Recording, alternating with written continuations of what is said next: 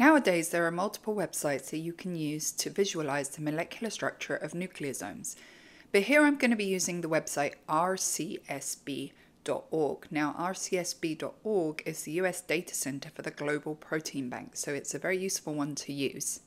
Once you get to the website, you can use the search bar and search for human nucleosome structure. Now, this search is going to bring up a number of different options, and you can scroll down the page and explore a few. But the one that I've chosen to look at here is 5AY8, and that's because it's listed as the crystal structure of a human nucleosome. Once you click on the one that you want, in this case the 5AY8, it is possible to view the structure by going to Structure on the left-hand side. You go ahead and click on that, and it's going to bring up the three-dimensional structure for you. Now, as we know, a nucleosome is formed of a piece of DNA wrapped around 8 different histone proteins.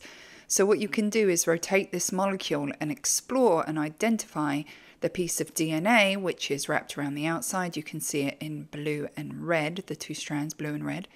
And then in the middle, you can see 8 different histone proteins. These are denoted by 8 different colors. So if you take your time and count, you will actually find 8 different colors in there. Now, you can also continue to explore the structure of the subunits of the DNA and of the histone proteins by clicking on those structures on the 3D model. So go ahead and explore and see what more you can find out about the molecular structure of a human nucleosome.